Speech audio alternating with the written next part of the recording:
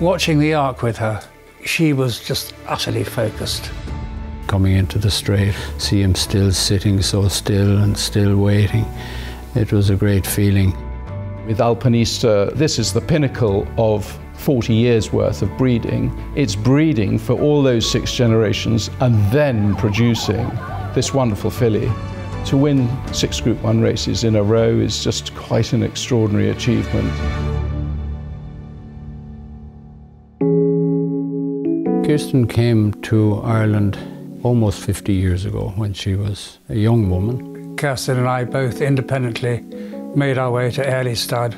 Airlie then was the acme of stud farming in Europe in terms of its stallions, its business practices. It was a magnet for owners and breeders, but it was also a place that was famous for its staff. I think it was about 1970 when she arrived on a lorry from Sweden. She was a rather good-looking young girl.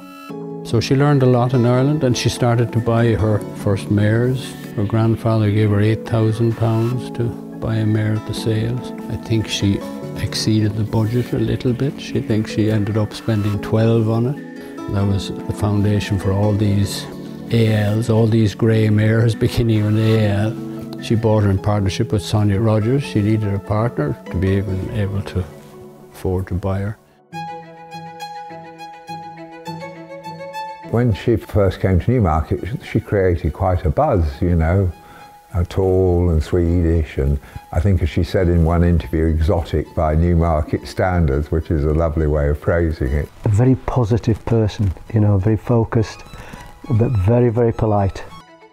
I mean, how lucky were we that in 1981, I think it was, Kirsten bought Lambwade Stud from Colonel Freeze. How lucky were we that she decided to set up camp here and not somewhere else. So the first contact with her was buying Last Second. Well, Last Second was bred here with Kirsten and was born here and was sold from here. My career was transformed by being lucky enough to buy Last Second. Bought her for Prince Faisal, and she became champion at the 3-year-old filly.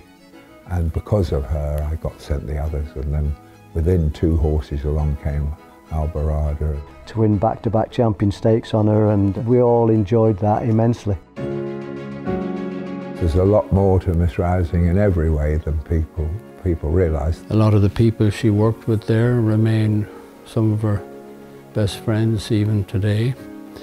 And she learned the first important rules of running a successful operation in the thoroughbred world, and that was number 1, land, number 2, people. You know, if I had to describe one of Kirsten's greatest assets, loyalty would be one of them. And she's intensely loyal to her staff, who've been with her for in excess of 25, 30 years.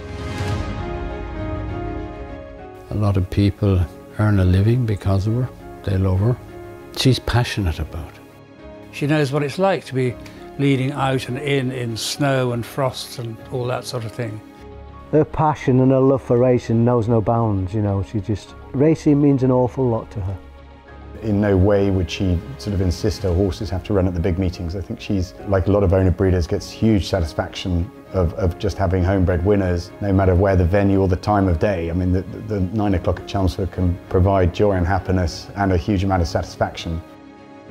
I mean, she has knowledge of extraordinary things. She's done a tremendous lot for British breeding, to stand those stallions every year, staying stallions what we need, and she's supported them through thick and thin, you know. You know, great contribution not only to the British industry, but worldwide. To breed Alpinista was just, I think, that just put the icing on the cake. What a day you just won't forget.